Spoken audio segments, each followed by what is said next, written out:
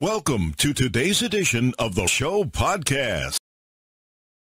Armed with a powder blue cowboy hat bedazzled by her mother, a homemade vest and a turquoise bolo tie made by her great-grandfather, Brandi Carlile gave her first solo performance at the Northwest Grand Ole Opry show at 8 or 9.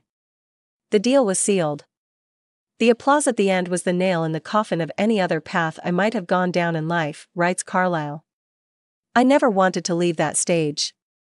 In Carlile's memoir Broken Horses, she shares the story of how a shy and quiet but very clever kid who grew up in a rundown single-wide mobile home up on top of a mountain in Washington went on to become close friends with her childhood hero Elton John, win multiple Grammys and produce country icon Tanya Tucker's last album.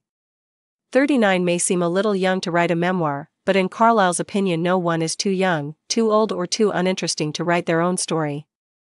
Your life is in fact twisted and beautiful, and you'll find that as you peel back the layers, the unexpected side effect is that it feels wonderful to be known, she writes in her acknowledgments. Even if it's just by you. Broken Horses shines for this very reason. It's clear that through writing the full arc of her story, not only does the reader get to better know the Americana singer, but she begins to better understand herself. I think that because of the way I grew up poor and failing in school, because I was the only gay person in such a small town, because I was often nervous, humiliated and turned away from even church, I had an unresolved hurt deep within me that I wasn't paying too much attention to, she writes. She's perceptive, vulnerable, humble, funny and above all else, a good storyteller. She'd already proven her storytelling chops as a lyricist, and she proves them once again in these pages.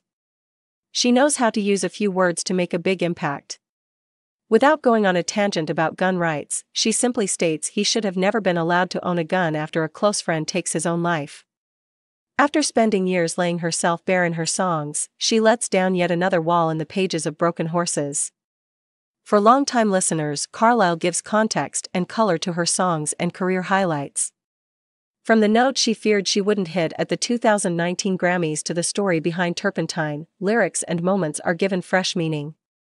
There will always be two sides to Carlile, the side that's seen on stage and the side that enjoys nothing more than to go fishing. In Broken Horses, readers meet both and walk away feeling like they know the real Carlile. Anyone who hasn't read this book wouldn't understand the dance between the rugged side of me and the one who loves to shine, she writes. She's a woman who can write a killer song and who built her firstborn's nursery. She's someone who's always been anxious, but was brave enough to perform Joni Mitchell's Blue in its entirety with Mitchell herself in the audience. Her resilience has seen her through her fair share of hardship because she knows, in the end, she'll have the last laugh, the joke's on them.